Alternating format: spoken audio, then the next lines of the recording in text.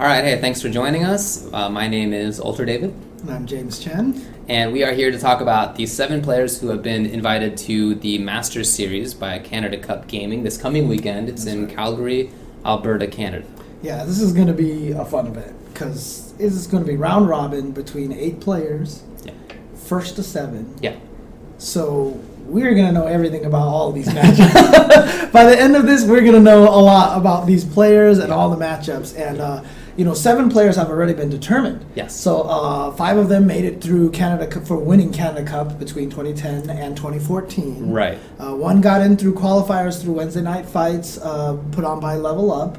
And then Luffy got an automatic invite for winning this tournament known as Evolution. Kind of a big tournament. Beat 1,600 players, it's pretty good. All right. And then, of course, the last player is going to be determined in an open tournament that actually is going to take place right before the Master Series. So there's one last chance to qualify for the tournament that weekend. So the players who we know will be in it, the 7, are Daigo, Kazunoko, Luffy, Pepedai, Snake Eyes, Shen, and Xiaohai.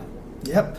And in this video here, we're going to be talking about SoCal native Snake Eyes. Yeah. Yeah, so he made it there through winning the Wednesday Night Fights qualifier for Season 3, basically scoring the most points for consistently, I don't even want to say placing high. I think he just won. I think he might have. Maybe he lost 1 or something. Yeah. But yeah, extremely dominant. And, he had a great most of the year. Yes, 2014. I really honestly feel like we've always known how good Snake Eyes is because we're from SoCal. We've seen him week after week. Right. But I feel like 2014 is really where he started becoming in prominence in the entire FGC, especially after the ridiculous, 5-player comeback that happened at SoCal Regionals against NorCal. Yeah. Because then there was all these YouTube videos made about it and stuff like that. And since then, he's just been having a great year. Had 4th place at EVO, very high up, highest placing American at EVO. Then he hasn't traveled all that often, but he did travel to the Fall Classic, which he won. Yep. He went to NEC. He only lost to one guy. That was Pepedai. That's right.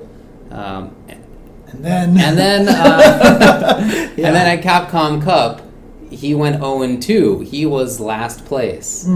Tied for last place, but last place at Capcom Cup nevertheless, which nobody predicted. Yes. 0 out of however many people filled out brackets. Yeah, and honestly, we spoke to him a little bit, and he did say nerves got to him a little bit. Yep. But honestly, I just don't feel like you mentioned, he hasn't traveled enough yet. Yeah. And it's going to be, so this is what kind of makes this storyline for Snake Eyes really interesting. Because he's coming here to Canada Cup, and it's going to be the similar kind of situation, right? We've seen pictures of the venue, super nice looking place, right?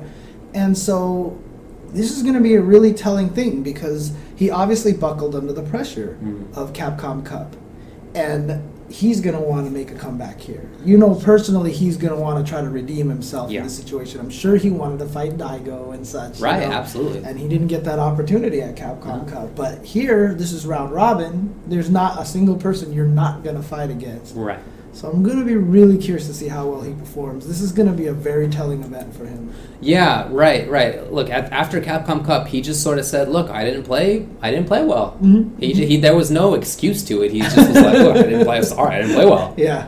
He wasn't happy, but he wasn't overly upset either. He just sort of that wasn't my game. I'm going to do better next time. He wasn't making excuses. No. Is a good way to put it. You know, and this is going to be interesting because now he gets this first to 7 format here, right? And one of the things that I've always loved about Snake Eyes is that he has a very strong fundamental game.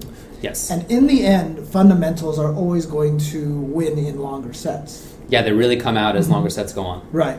And because the thing is, a lot of people are going to win rounds and matches based off of tricks, shenanigans, or wherever like that, right? That could totally take a round, 2 rounds. Right. And in a 2 out of 3, this is a problem. But in a first to 7, not so much. Right. So I feel like the format is going to be beneficial to Snake Eyes. But again, I think a lot of pressure is on him, and I feel like the venue is going to be, if it gets to him again, if the nerves kick in again. And, a lot of people will say, you guys are making excuses for him. This is not learning to play in these kind of environments is very much a skill you have to learn.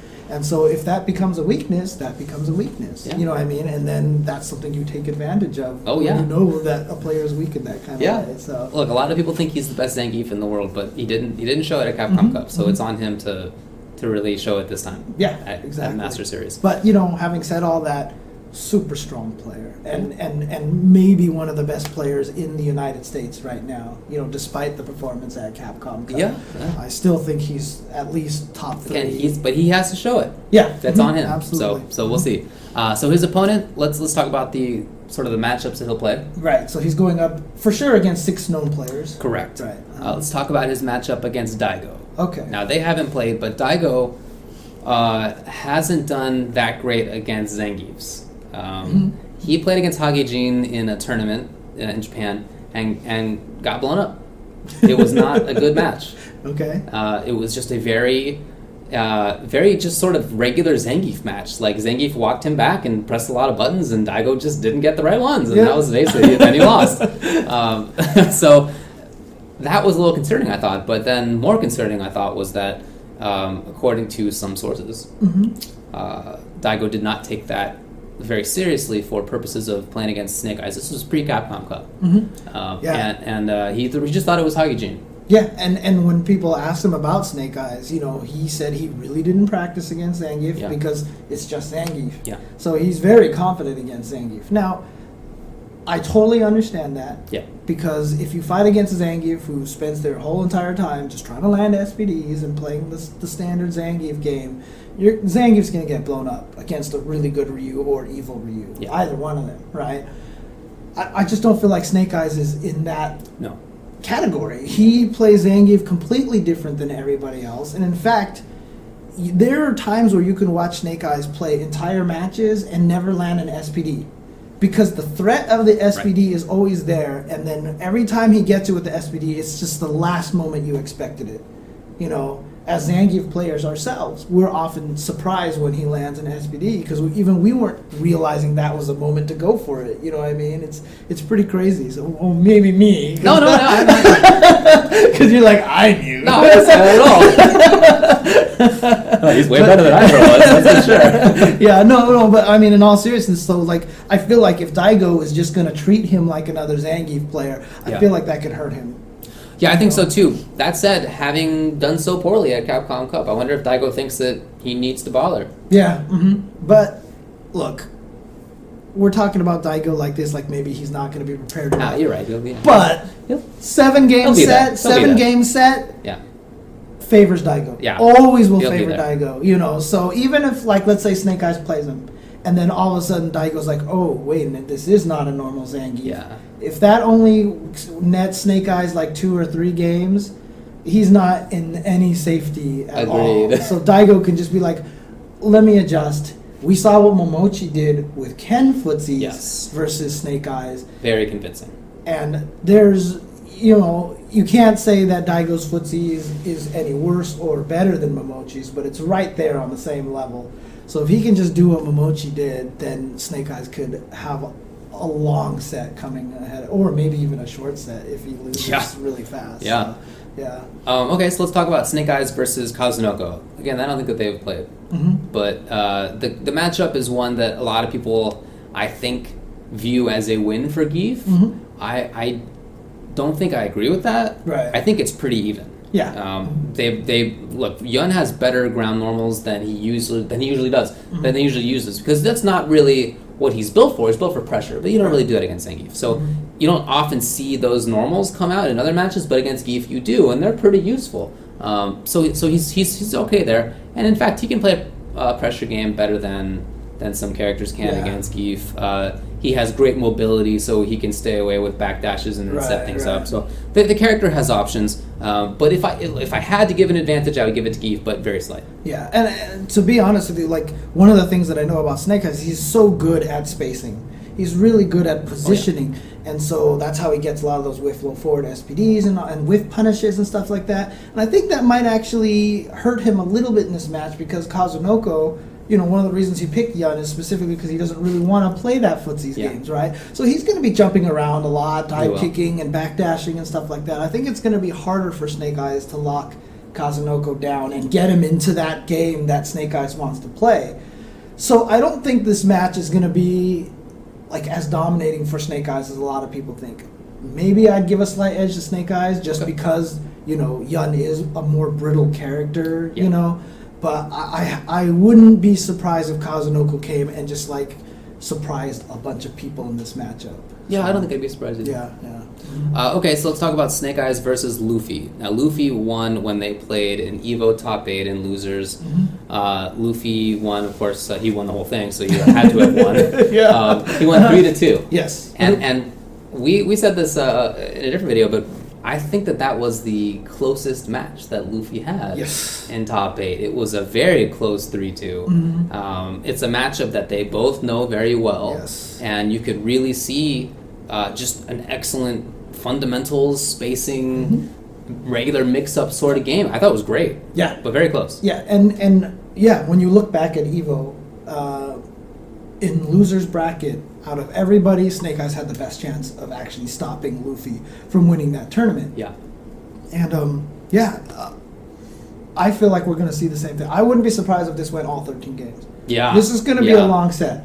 This is going to be a very long set because both of them are so good at spacing. Yeah. Both of them do not panic very much. I guess maybe Snake Eyes has a little crack in the armor thanks to Capcom Cup now, right?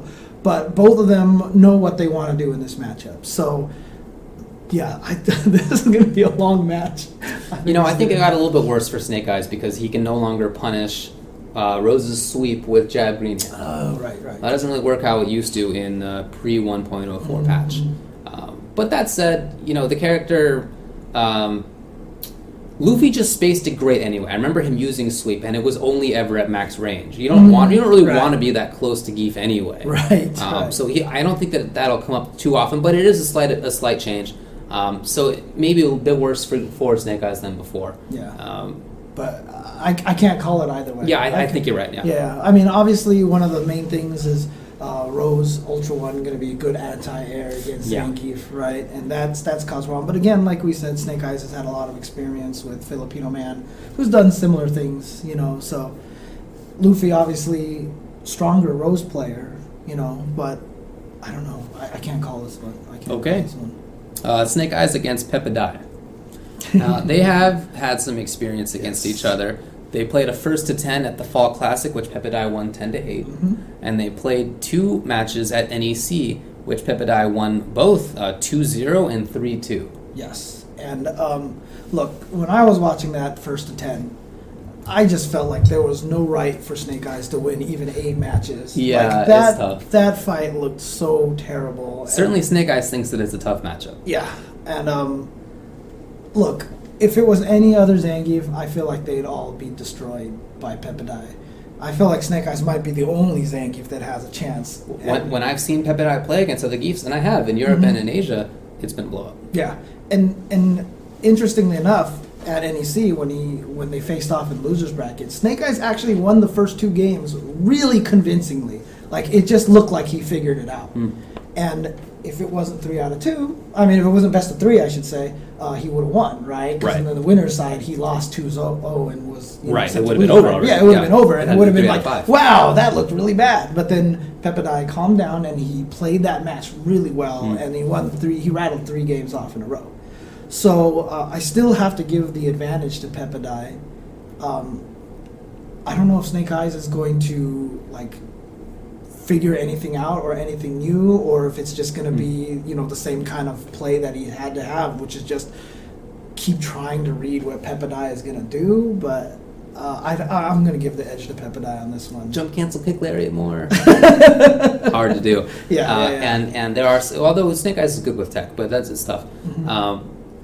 Again, I think it got a little bit worse for Zangief. So there are some things that I really like 1.04 jab green hand for. Right. Okay, it's bad at punishing. Okay, so in matchups where it got worse at punishing, I think that Geef suffers a little bit, and this is one of those. Right. He can't punish Quesadilla Bomb convincingly without meter. Right. His only punish is walk towards stand medium kick. Not very good. Yeah. Okay, because no jab green hand. And on a well-spaced splash, same sort of thing. So it's a little bit worse, but I don't know that that's really. I don't know if it changes the matchup so much, but a little bit. Yeah, a little bit. Yeah. I mean, Pepidai thinks it's an even fight. He does say that. But I definitely think Forte has an advantage in that matchup, mostly just because Zangief has really no throw invincible moves, and that causes him problems. And that's why you mentioned jump cancel. Right, because it's unthrowable. It's not just that, though. It's that Gief cannot control pace. The pace is entirely Fuerte's. And he can choose when to go in and when not to, and he can run away. You mentioned how Pepidai settled down and played very patiently against Snake Eyes, and that's tough for Gief to deal with. So I think it's tough. Snake Eyes versus Shen. Okay, there's a little history here because Shen just hates fighting Zangief. Yeah, he does. He really not just Snake Eyes Gief. But just Zangief. Just Zangief. Yeah. In general. In fact, at Evo, he lost. Didn't he lose to two Zangiefs? Didn't he lose to Snake Eyes and Itabashi? Yeah. And then at the Fall Classic, they played each other in grand finals, and Shin started off decently, but he went with Sagat, and played a lot of different characters. He lost the first set 2-3, but then you could just see like the color leave his face, and in the last set it was 0-3, and Snake Eyes just dominated him. And so, just based on history, I don't even need to go into the matchup. Just based on history, I feel like Snake Eyes has a distinct advantage in this one, especially because it's a long set. I absolutely agree with you. I do hope that Shen has figured out a new character against Gief, because he has shown us that he can play multiple characters. Yes. Used to be just Gen. Okay, but in relatively recent times, he brought out Poison, he brought out Dalsum, for example. He even tried Zangief at a tournament. So I he hope, did bust out Sagat against Snake Eyes, right? Exactly right. Yeah. So if he practices up the Sagat, well, that's not it. Look, in 1.04, I think that's basically an even matchup. That's right. But, that's right. But there are still characters that Gief loses to, absolutely. In fact, some more so than before. So there's some choices, and I hope that he'll put in the time to find something, because it's been a bear for him. For sure. That he'll have to wrestle with. Of course, the last player he's going to be that Snake Eyes is going to be fighting against is Xiao Hai. Again, they haven't played each other, as far as I know. But it'll be Gief versus Evil Ryu or Cammy or Yun. That's a set of characters that is a great set of characters, but there are some opponents that they don't match up that great against. And I really feel like Gief is like the prime character example of that. All those are high tier or top tier characters, and I don't think that Gief blows any of them up. But I do think that he at least goes even. I mean, it's interesting because even in the AE 2012, when, for example, Cammy was very dominating, a lot of people still consider Zangief a really tough match for her to fight against. And so in this game, where her output is lowered a little bit, I think it's going to be a little bit harder for her in this game. Evil Ryu, I can't even see him. Evil Ryu, I don't think is a great pick against. I don't think it's a great pick either. The character itself is fine, but the way that Xiao Hai plays is, I know he wants to be more offensive, and I don't think that's the style of play you got to use against Gief. I mean, interestingly, based on our conversation about Kazunoko, I almost feel like Yun might be the best choice for him, but that even seems kind of... I think this is a tough draw for Xiao Hai. So Xiao Hai, obviously, having so many characters can be a problem for a lot of these players because he can switch between them. But like you said, in this particular case, I just don't know if that's going to help him or not. So he might have to find a new character. Maybe he has one. I don't know. Him and he plays with Dako a lot, and both of them have busted out weird characters at weird times. So you never know what Xiao Hai can pull out against the Zangief, but. Based on the three characters that we know he does play, I have to give this one to Snake Eyes right now. Yeah, I agree with that. So just in general, I actually feel like this is a great set of characters for Snake Eyes to go up against. Just thinking about who the different people play. The one that I would worry about most is Fuerte, but hey, maybe Pepidai's right, and it's an even match. And you know what? So he knows he has to deal with this now, right? So Snake Eyes knows going into this that he's going to be playing against Pepidai. Remember we talked to him at TFC, and even before that, he didn't really study the matchup too greatly for the first 10. Snake Eyes has a lot to prove. I feel like, in this tournament. Agreed. You know, the performance at Capcom Cup was dismal at best, you know, and he knows it. Mm-hmm. And here's a great opportunity to show that he can play on the big stage against the big names. Yeah. And so this is going to be a very, very, very telling tournament. Yeah. For everybody, I think, to see how he performs. And I think it's set up for that to happen. Yeah. I really do. I think the players and the characters he's going to be playing against, if he's going to show that, this is as good a chance as any to make it happen. And not only that, again, round robin, so he's not going to get eliminated if he has two bad sets of 2 out of 3. Right. You know, he has first to 7 to adjust Over a couple of days. And then he's also got 7 opponents to really find his groove, right? So I have a feeling he's going to do well here, but you know, that's how I felt at Capcom Cup as well, and I was definitely wrong. Same here. So very interesting to see how this is going to go. Yeah. So, yeah. And again, I'm sure all of you guys are interested and very intrigued by this as well. Twitch.tv/Canada Cup. And if you could make it, if you're in Canada and you're in Calgary, come watch it live. So if you can make it, it'd be great. Yeah, it's going to be fun. All right, well, we'll see you there, or we'll see you on stream. Enjoy.